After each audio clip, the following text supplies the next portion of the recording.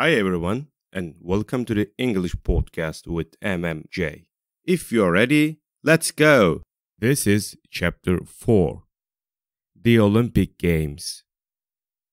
When the next Olympic Games begin, satellites will carry TV pictures of the opening ceremony to millions of people thousands of miles away. From their armchairs, these people will be able to see their country's athletes competing in events and maybe winning a bronze, silver, or even gold medal.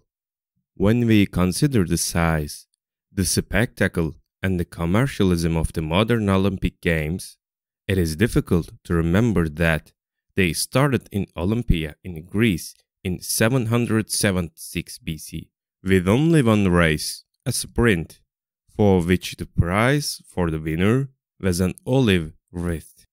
The idea of an international Olympic Games was conceived by a Frenchman, Baron Pierre de Coubertin, and appropriately, the first modern Olympic Games opened in Athens in 1896. Nowadays, major cities compete to host the Olympic Games, not just for the honor the Games bring, but for the vast amount of profit a host country can make. The Games have also become politically important. They can now be seen by nearly every country in the world and are, therefore, an ideal platform for political statements.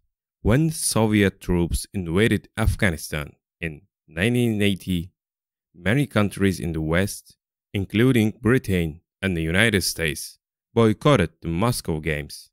In 1984, some countries decided not to send teams to the Los Angeles Games because they felt there was not enough security. In circumstances like these, the Olympic ideal and spirit comes into question. And for athletes, there is less value in winning a gold medal if the best of the world's athletes are not competing.